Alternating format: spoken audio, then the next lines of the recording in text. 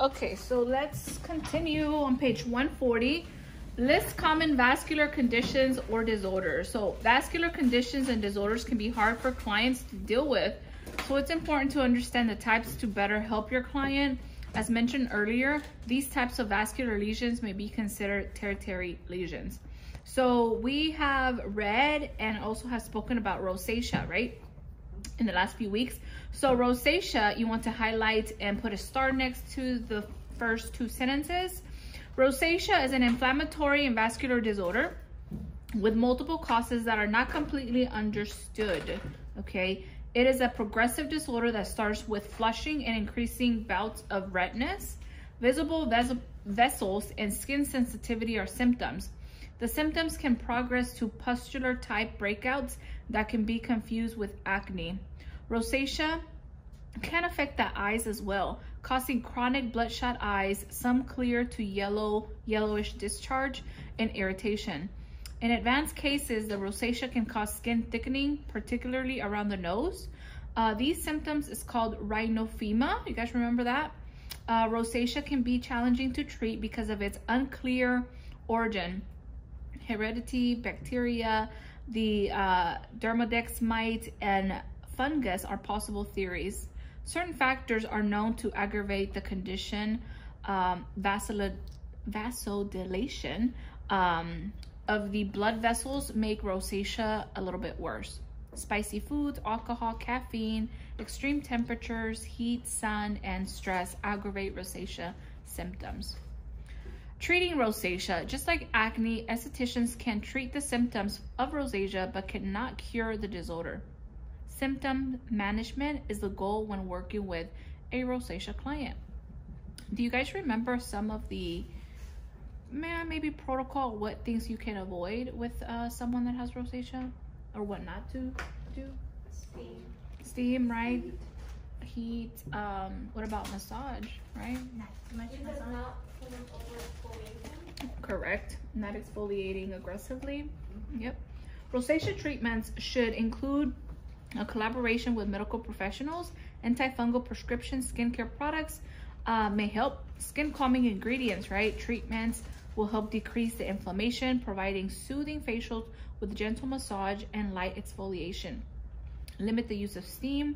Adding high frequency to oxygenate the skin can help. Some advanced aesthetic procedures with lasers, intense pulse light, also known as IPL, and radio frequency devices can also be effective. Then we have telangiectasia. It is a visible capillaries from 0.5 to 1 millimeter in diameters that are commonly found on the face, particularly around the nose, cheeks, and chin. They can appear due to injury, again, hereditary, rosacea, hormonal changes, or exposure to extreme cold or heat. A matting of tiny telangiectasia creates a ruddy complexion called coporose, basically red, right? Red skin. Telangiectasia is a cosmetic irregularity, and it is not a medical condition. Then we have varicose veins, which is I think what we were mentioning, Diana. So varicose veins are visible vascularity that are abnormally dilated and twisted veins that can occur anywhere in the body. Put a star next to that. They're found on the legs. Pregnancy, extended period of time standing for too long, and sitting, and genetics are contributing factors of varicose veins. Sometimes treatments with sclerotherapy, an injection into the vein with a solution that causes the vein to collapse, can cause smaller vessels to disappear. Varicose veins are a condition that should be treated by a medical professional. Such treatments could include surgery for larger twisted vessels. Page 142 at the top, identifying pigment disorders. Okay, so this is where it gets even more interesting. So the genetic background of a person influences pigmentation disorders. Abnormal pigmentation, referred to as dyschromia, you guys, can be caused by various internal and external factors. Hyperpigmentation is overproduction of pigment, meaning color, right? Hypo, with the O, hypopigmentation, is lack of pigment. In the two types of pigmentation disorders, sun exposure is the biggest external cause of pigmentation disorders and can make existing pigmentation disorders worse. Drugs may also cause skin pigmentation abnormalities. Hyperpigmentation is a frequent concern for clients, and it is obviously discussed in other chapters. So let's talk about hyperpigmentation. Please highlight the word melasma, okay? Melasma is a type of hormonal hyperpigmentation disorder that first appears during pregnancy with the use of birth control pills. Melasma has an identifiable pattern of a solid, fairly symmetrical hyperpigmentation, often on the forehead, cheeks, upper lip, and chin. I actually like to say that melasma does obviously appear on the cheeks, and I feel like it has what I call a butterfly effect, okay? So usually melasma appears in like larger, it's larger areas in the face, okay? Addressing the symptoms of melasma can be challenging for an esthetician. The pigmentation can fade, and this is what we were talking about, Diana. It can fade during the times of low UV exposure. Hormones returning to normal levels after pregnancy will alleviate the pigmentation. The consistent use of melanocytes inhibiting skincare products as well as sunscreen application is essential. Remember we talked a little bit about melanin inhibiting products that are called tyrosinase inhibitors. Okay, products that contain tyrosinase inhibitors are going to help with slowing down the overproduction of pigment in the skin. Okay, so a series of chemical peels can lighten the pigmentation. Some high energy laser devices with nanosecond of picoseconds technology and fractional radio frequency treatments can offer visible improvements. You guys, melasma is a condition that requires management. There is no cure. So it's a constant battle with pigmentation. Like I have expressed to you guys that I have some pigmentation on my cheek, and you guys know that I don't mind spending a good amount of money on good professional skincare products, but it's something that I have to work at it on a daily. So there's, and put a star next to the word lentigo. Lentigo is a flat pigmented area similar to a freckle. Okay, you see the picture there? Okay, so look at hyperpigmentation. Hyperpigmentation, again, they're like smaller. Then you have melasma. Look how larger it is on the face, on the skin. That picture, is that just like a case of severe melasma? Yeah, that's pretty severe. Like, It's pretty severe, but honestly, right where it's at, usually that's where women get it. You see how it's on the nose, on the cheeks, and then here on the chin, even on the upper lip. But that is pretty severe. Here's the thing. Some even call it the pregnancy mask. So women sometimes even like their chest area darkens during pregnancy. And like I mentioned earlier, it does or it can fade or go away. But if you are out and in being exposed to UV radiation of the sun, that it can get worse, and then you're kind of like stuck with it, right? So it's important to treat it right away. So again, lentigo is a small freckle, small yellow brown spot. Lentigens are multiple pigmented lesions. Medical professionals identify lentigens that result from sunlight exposure as actinic or solar lentigens. Some clients may call them age spots as they associate it with aging skin. Yes. And then hyperpigmentation are just like darker spots. And they just From you can get that from sun exposure, and obviously if those blemishes can turn obviously into hyperpigmentation. There's also what's called post-inflammatory hyperpigmentation, which are again darker spots left after an act like a breakout. Are the treatments for both the same? It's going to be similar because the goal is eventually the same, to get rid of it. So it doesn't really matter that you need to tell the difference because it's both. I mean, you want to know the difference, of course, but as far as treatment, the goal will be the same. As far as products, anything that again that has tyrosinase inhibitors, the use of kojic acid, licorice root extract, obviously the use of vitamin C, exfoliating the skin, using enzymes on the client, microdermabrasion, exfoliating Are we gonna the go skin. over all that later? Because I kind of was just like, what? No, these are all treatments. Yes, we are going to go over all of that for sure. All right, on page 143, have the word nevus. Highlight that. Nevus is also known as a birthmark. Okay, it is a malformation of the skin from abnormal pigmentation or dilated capillaries that is present at birth or appears shortly after birth. Highlight this and put a star next to it. A port wine stain is a vascular type of nevus. Is an example of a pigmented nevus. Is an example of a vascular nevus. Okay, so there you have, look at the pictures, an example of a pigmented nevus and then a vascular port wine stain nevus, which is more red. Anyone have one of those? Oh, look, we were just talking about this, Amy. Post-inflammatory hyperpigmentation, okay? It is darkened pigmentation due to an injury to the skin or the residual healing after acne lesions has resolved. It is often deep red, purple, or brown in appearance. Again, that is all going to be based on your skin tone, right? So with me, because I consider myself to be in the Fitzpatrick scale, maybe a type 4, once acne has healed, I'm left with more of a brown spot. Miss Esmeralda, for instance, she's very fair. She could be definitely a 1. So she's left what? Red. Yeah. Exactly. Okay. So on bottom of page 143, highlight and put a star next to the word tan. Tan results from exposure to the sun. Tanning is a change in pigmentation due to melanin production as a defense against UV radiation that damages the skin. A tan is basically visible skin and cell damage. All right, so we talked about hyperpigmentation. Now we will talk about hypopigmentation, which is lack of color, okay? So hypopigmentation occurs in various forms, you guys.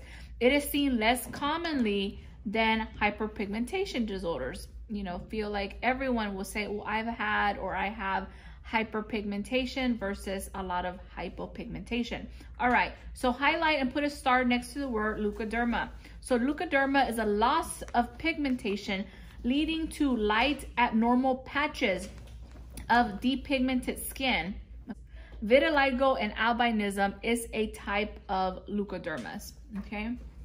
Albinism, it is a rare genetic condition characterized by lack of melanin pigment in the body, including the skin, hair, eyes.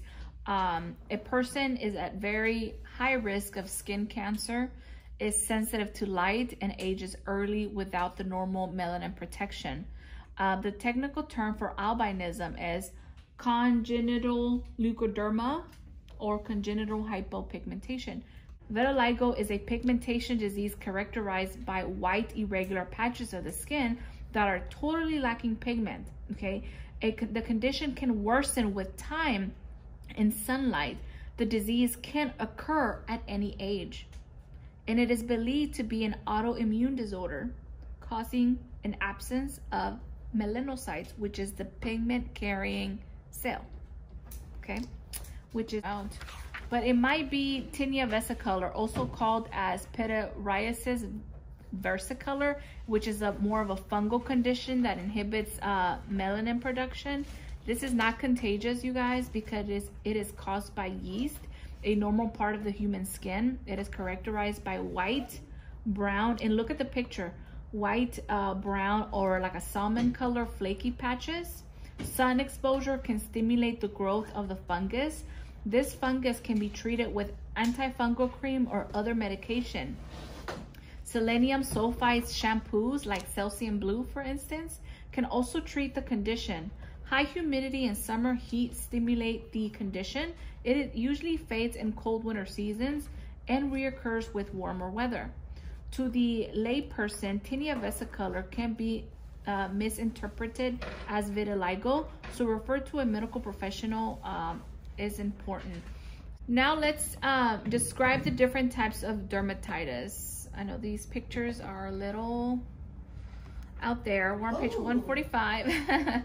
Dermatitis, you guys, is a generalized term to refer to an anti-inflammatory condition of the skin. Various forms include lesions such as eczema, vesicles, or papules.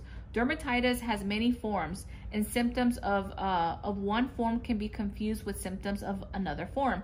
Referral to a medical professional is recommended for appropriate diagnosis. Types of dermatitis or inflammation of the skin include the following. We have contact dermatitis. Occupational disorders from ingredients in cosmetics and chemical solutions can cause contact dermatitis. Contact with allergens and acoustic chemicals can also cause skin sensitivity or disorders.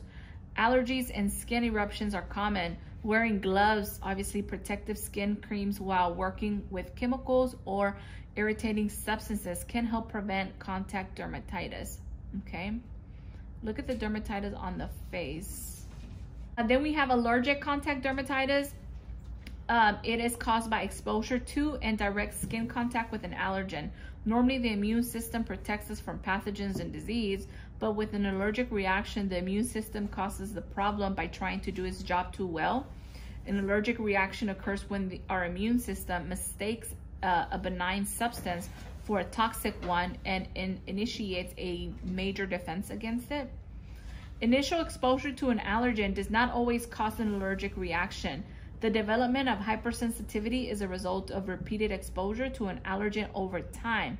This process is called sensitization, and it may take months or even years depending on the allergen and the intensity of the exposure. Also remember that different people develop allergies at different allergens. Individuals' predispositions to allergies may be inherited. Sensitivity seems to run in families. Contact dermatitis and red, itchy skin can be caused by an allergic reaction or contact with an irritant, such as these common allergens. We have makeup, obviously skincare products, detergent, and even some dyes. You guys know for sure. Atopic dermatitis. So atopic dermatitis is a chronic relapsing form of dermatitis, you guys. Irritants and allergens trigger reactions that include dry, cracked skin, and redness, itching, dehydration of the dermatitis make the condition obviously worse. Use of humidifiers and lotions can help keep the skin more hydrated. Topical corticosteroids can relieve the symptoms. Then you have eczema. Oh my goodness, that looks like it hurts so bad. Look at the eczema on the hands. It's an inflammatory, painful, itching disease of the skin. It is acute or chronic in nature. It has dry or moist lesions. A client with eczema should be referred to a doctor. Avoid contact and skincare treatments if a client has eczema. Absolutely. If someone has eczema and they're having an active breakout, you do not want to do any type of treatment on them, okay? Irritant contact dermatitis. So everyone comes in contact with an irritant and is affected by irritant reactions. Although the degree of irritation will vary depending on you, right? And every individual is different. In acute cases, symptoms are noticed immediately or within just a few hours. Chronic cases may be delayed reactions that take weeks, sometimes even months or years to develop. Symptoms range from redness, swelling, scaling, and itching to serious, painful chemical burns. Highlight the following and put a star next to it. Irritating substances temporarily damage the epidermis. Caustic substances are examples of irritants. So when the skin is damaged by irritating substances, the immune system again springs into action. It floods the tissue with water, trying to dilute the irritant.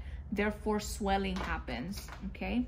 And you can see the picture there on page 146, figure 419. The immune system also releases histamines, which enlarge the vessels around the injury. Blood can then rush to the area more quickly and help remove the irritating substance. The extra blood under the skin is easily visible. The entire area becomes red and warm, and it may even throb. Histamines cause the itchy feeling that often follows contact dermatitis. After everything calms down, the swelling will go away. The surrounding skin is often left damaged, scaly, cracked, and even dry. Fortunately, irritants are not permanent. If you avoid repeated and or prolonged contact with an irritant substance, the skin will usually quickly repair itself. However, if you continue or repeat it, have exposure, it may lead to chronic allergies, reactions, and obviously skin damage. You may notice irritant contact dermatitis when a teen client comes in for an acne consultation. You may note a breakout on the client's chin and learn they play football. You may rule out the possibilities of irritant contact dermatitis from the football helmet, the chin strap, before beginning the treatment plan for the acne. This one, people don't really talk about this, but it's common. It's perioral dermatitis. So perioral dermatitis is an acne-like condition that happens around the mouth, okay? Consisting mainly of small clusters of papules, and it may be caused by toothpaste or product used on the face. It is not contagious. Antibiotics obviously can help treat the condition. You guys, we have seborrheic dermatitis, again, 147. Please highlight and put a star next to it. Seborrheic dermatitis is a form of eczema, you guys, characterized by inflammation, dry or oily, scaly or crusting, or even itchiness. The red flaky skin often appears in the eyebrow or on the scalp and along the hairline, in the middle of the forehead and along the sides of the nose. One cause is inflammation of the sebaceous glands. This condition is sometimes treated, again, with cortisone creams. Severe cases should be referred to a dermatologist. Okay. Then you have Stau's dermatitis. It's caused by poor circulation in the lower legs that can create a chronic inflammatory state. The legs may sometimes have ulcerations along with scaly skin, itching, and hyperpigmentation. Client with this type of skin disorder needs a cardiovascular referral. Even when the circulatory issues are resolved, some hemosiderin staining can remain. Advanced aesthetic treatments like IPL can help improve the appearance. 48, identify the types of hypertrophies, okay? So hypertrophy, you guys, is defined as an abnormal growth. Many, again, are benign or harmless. However, some growths are pre-malignant and malignant that can be dangerous or even cancerous. The term hypertrophic is used to describe thickening of a tissue. The opposite of hypertrophy is atrophy, which means wasting away or thinning, okay? Keloids are an example of a hypertrophy. Types of hypertrophies include the following. Hyperkeratosis. It is thickening of the skin caused by mass of keratinocytes. Then we have the word keratoma, which is an acquired thickened patch of epidermis. A callus would be caused by pressure or friction. It is a keratoma. If the thickening also grows inward, then it becomes what? A corn on the skin. Keratosis. Keratosis is, again, an abnormally thick buildup of skin cells. This is very common. Chicken skin, right? That's what they call it. Strawberry legs. Keratosis pilaris. Keratosis pilaris, redness and bumpiness in the cheeks, upper arms, or thighs caused by blocked follicles. It has the appearance of chicken skin. We notice and see this after you have waxed someone, okay? A really good lotion that I've heard does really, really good. It's called Amlactin, Amlactin, Amlactin. I think that's how you spell it. You can find it at like a local drugstore, and it's about 30 bucks a bottle. But I heard that it really does help with keratosis pilaris, okay? It is not well understood, you guys, but it is often genetic and disappears after the age of 30. Many young women feel self-conscious about the condition and will seek an esthetician's help. Topical chemical exfoliation that keeps the follicles free of keratin, like an AHA or a BHA product, along with light mechanical exfoliation that can help unblock follicles and alleviate the rough feeling. So exfoliation will help. Maybe even waxing versus shaving will help. Care must be taken to prevent too aggressive an approach and disturb the acid mantle balance, causing dermatitis or some sort of an infection. Okay, so again, it's called keratosis pilaris. Yeah. A mole, again, is just a pigmented nevus, which is a brownish spot ranging in colors. Moles, from tan to bluish black. Some are flat, resembling freckles. Others are raised and darker. Most are benign, but changes in moles or colors and even shapes, obviously they need to be checked by a doctor just to make sure that nothing is cancerous. Okay, put a star next to psoriasis. It's an itchy skin disease characterized by red patches covered with white silver scales. Remember that? White silver scales. Okay, caused by the over-proliferation of skin cells that replicate too fast. Psoriasis is usually found in patches on the scalp, elbows, knees, chest, and lower back. Okay. Skin tags. Small outgrowth or extension of the skin that looks like a little flap. They're benign and are common under the arms, on the neck, or breast area caused by friction. They're very common under the arm, on the underarm area. The term contagious disease is used interchangeably with the terms infectious or communicable disease. Do not perform services on anyone, you guys, with a contagious disease because it can spread and infect others. Refer them to a medical professional. The following are contagious diseases. Put a star next to conjunctivitis, also known as pink eye. Inflammation of the mucous membrane around the eye due to chemical, bacterial, or viral causes. Very contagious, you guys. It can be treated with antibiotics. Then we have herpes simplex virus 1. Fever, blisters, or colds. Put a star next to that one. Fever, blisters, or cold sores, recurring viral infection. A vesicle or group of vesicles on red swollen base. The blisters usually appear on the lips or nostrils. Herpes simplex virus 1 causes cold sores and lesions around the mouth. It is a contagious disease. Treated with antiviral medication to shorten the outbreak. Now, herpes simplex virus 2, which will be genital herpes, you guys. Never work on clients with an active herpes lesions. Peels, waxing, or other stimuli may cause a breakout. Even if the condition is not currently active, the virus can be spread to another area on the person that is infected or to other people. This is an example of why reviewing the client intake form is important. All we hope is that clients are honest, right? Yeah. How do you really know 100%? Put a star next to the following. 2 stars. I guess this is 2 questions in one. Herpes zoster, also known as shingles, okay? It is a painful skin condition due to the reactivation of the chickenpox virus, also known as the varicella zoster virus. Shingles is a viral infection of the sensory nerve characterized by a group of red blisters that form a rash that occurs in a ring or line. The rash is typically confined to one side of the body. VZV can cause nerve and organ damage along with severe pain that can last for months or years. Treatment includes antiviral drugs to shorten the length of the outbreak. Impetigo. Impetigo, a bacterial infection of the skin that often occurs in children. Again, characterized by clusters of small blisters or crusty lesions filled with bacteria. It is extremely contagious. Oral and topical antibiotics are used in treatment.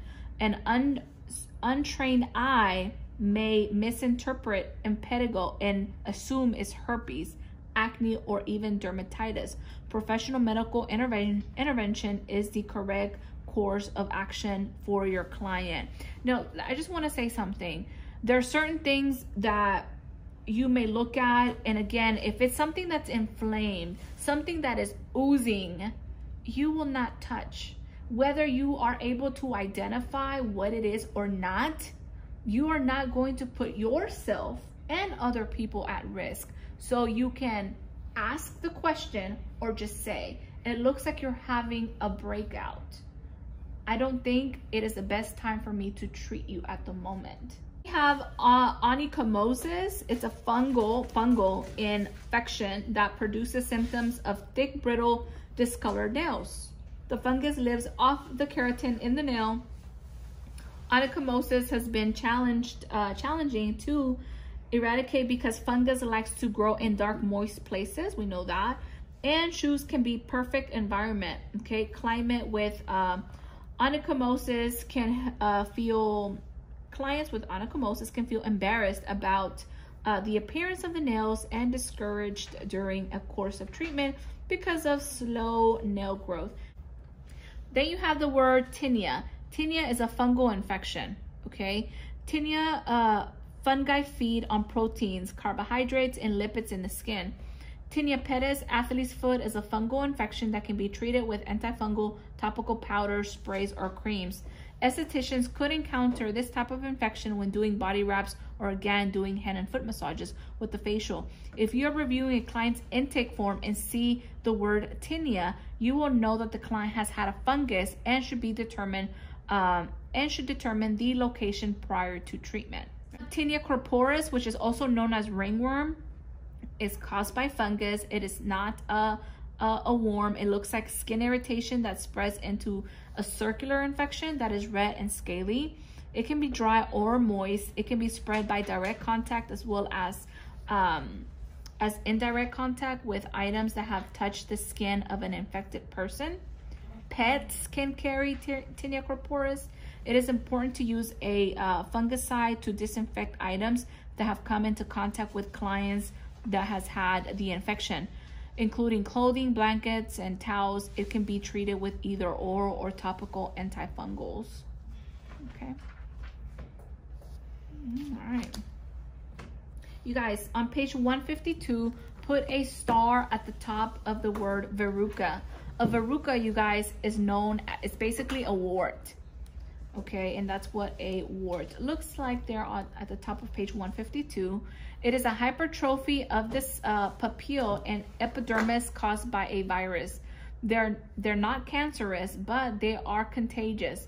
Verrucas are typically flesh colored, but can be brown or black.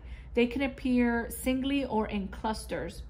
Verrucas are not well understood. They can spontaneously disappear, but there are several treatment options, including, again, cryotherapy, electric therapy, surgical incisions, and chemical exfoliation. Chemical exfoliations involve the application of a strong salicylic acid at home that peels the wart off in layers, so it just starts shutting off. When treating a client with warts, it is imperative that you wear gloves to avoid spreading the virus to other locations on the client's body, or inadvertently to obviously another client. And yes, warts are very contagious. Page 152, identify 2 mental health conditions that may manifest as skin conditions. Put a star next to it and please highlight it, okay? We have dermatillomania. It is a form of obsessive compulsive disorder, also known as OCD, in which the person picks at their skin to the point of injury, infection, or scarring. A person with dermatillomania finds the picking stress relieving and not painful. It can often be socially isolating because severe dermatillomania can be disfiguring, you guys. Body dysmorphic disorder, psychological disorder that with clients that have preoccupations with their appearance, do not have realistic picture of what they look like, to fixate on minor appearances, imperfections, and see them as disfiguring. They believe others are viewing them negatively because of their physical appearance. They may attack the mirror frequently and need an abnormal amount of reassurance that their appearance is acceptable. This is very real. They may be spa hoppers or have history of many cosmetic surgeries or treatments to fix their perceived flaws that may not even exist, you guys. They're dissatisfied with the outcome after treatment. This client may be challenging to manage and will require medical interventions. All right, you guys, we are now at the bottom of page 153. Recognize common skin conditions related to skin diseases and disorders. Skin condition are often symptoms of more than one skin disease or skin disorder. Several of them look very similar to another. If you encounter these conditions, you will need to make an assessment and judgment about treatments. Perhaps a condition is the result of an infection, or it is the appropriate clinical endpoint of an effective treatment. Having confidence in identifying these conditions will give you the confidence when determining a treatment plan and also giving your client confidence in your skills. All right. Okay, page 144 at the top. So here are some different definitions and obviously infections. A furuncle, also known as a boil, is subcutaneous abscess filled with pus caused by bacteria in the glands or the hair follicle. A carbuncle is a group of boils. Edema is simply swelling from a fluid imbalance in the cells or from a response to injury, infection, or even medication. Erythema will be redness caused by inflammation. Folliculitis will be hair growth when the hair grows under the surface instead of growing up and out of the follicle, causing a bacterial infection. Basically, folliculitis will be an ingrown hair. Okay. We have pseudofolliculitis. Pseudofolliculitis, also known as razor bumps, resembles folliculitis without the pus or obviously the infection. Okay. We have pruritus as a medical term for itching, persistent itching. Okay. We have steatoma. A steatoma is a sebaceous cyst or subcutaneous tumor filled with sebum. They range in sizes from a pea size to an orange, okay? Usually appears on the scalp, neck, and back, also called a wen, okay? And put a star next to both of those, steatoma and pruritus. All right. Explain 5 pseudophorus glands disorders, okay? Disorders of the pseudophorus glands include the following. Anhidrosis, a deficiency in perspiration due to failure of the sweat glands, often results from a fever or skin disease. Anhidrosis requires medical treatment. Then we have bromhidrosis. Bromhidrosis will be that foul-smelling perspiration, usually in the underarms, okay, armpits, or on the feet. Bromhidrosis is caused by bacteria and yeast that break down the sweat on the surface of the skin. Then we have hyperhidrosis. Hyperhidrosis will be a chronic excessive perspiration caused by heat, genetics, stress, or medication. Okay. Page 155. All right. Okay, diaphoresis, excessive perspiration due to an underlying medical condition. Menopause would be an example. Okay. Then we have miliaria rubra. Miliaria rubra, also known as prickly heat, an acute inflammatory disorder of the sweat glands, results in the eruption of red vesicles and burning, itching skin from excessive heat exposure. Okay. Miliaria rubra, you want to remember that one. Recognizing a potentially contagious skin disorder can stop the spread of infection. You can formulate a more specific treatment plan and use the appropriate products when you can identify common skin disorders such as rosacea and acne. Understanding that some skin disorders are contraindications for treatments will help you avoid a negative outcome. The medical field is progressing and treatment of the skin disorders and diseases is becoming easier with advances in technology, ingredients, and medication. Although there are hundreds of disorders and diseases, the majority of ones you may commonly encounter and discuss in this chapter, along with some that are obviously very unique. Knowledge of skin problems takes years, okay, of experience and study. Reference books and credible medical websites are helpful in identifying these disorders and diseases. All right, so that is the end of chapter 4, diseases, disorders and diseases of the skin. Now, once again, I always bring this up after every chapter. Please do not ignore the chapter glossary, which has all the terminology. If you are indeed studying for your state board exam, I always recommend the use of flashcards to help you remember a lot of this information. I know it's a lot. I know it's a lot of terms, but all of this and understanding diseases and disorders of the skin is obviously very important as you start to actually do a more in-depth skin analysis. You want to be able to recognize what is it that you are seeing when you're doing a skin analysis, okay? Before jumping into an actual treatment plan for your clients. I know it was a very, the chapter wasn't too long, it wasn't too bad, but again, a lot of the information is very, very crucial that you go over it not just once. Again, read over this as many times as you need to help it stick, okay? I hope you guys are finding these videos helpful, and we'll see you on the next one. Bye.